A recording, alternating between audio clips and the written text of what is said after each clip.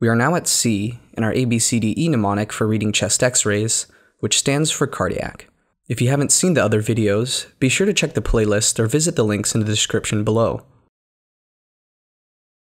When assessing the cardiac silhouette, you should be thinking about a few things: the size of the heart and the position of the heart.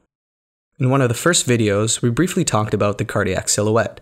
Depending on what type of x-ray view you're looking at, the cardiac silhouette should be no larger than half the size of the patient's thoracic cavity.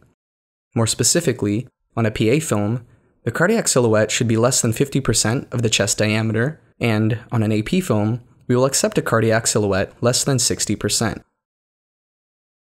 Remember that on an AP film, the heart will seem artifactually larger because of the way the film was shot.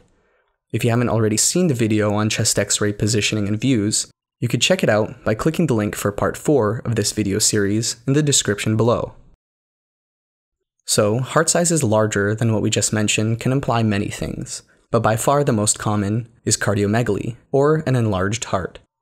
The reason for this also has a long differential, but you should start thinking of things like pericardial effusions, mediastinal masses, or a prominent epicardial fat pad. Over time, patients with long-standing hypertension can also result in left ventricular hypertrophy, leading to a larger heart.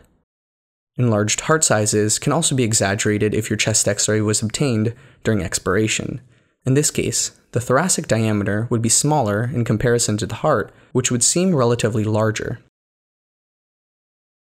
Other considerations when assessing the cardiac silhouette include looking at the heart shape, which should look like this.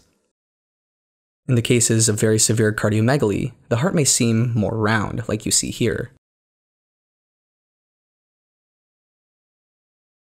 Other things you may notice include calcifications and prosthetic valves.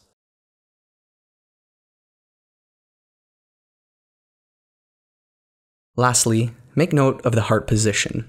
Normally, 2/3 of the heart lies to the left of the thoracic cavity on chest x-ray, and roughly 1/3 of the heart lies to the right. I'll leave you with this last x-ray. What do you notice about this chest x-ray and the cardiac silhouette? Leave your thoughts in the comments below.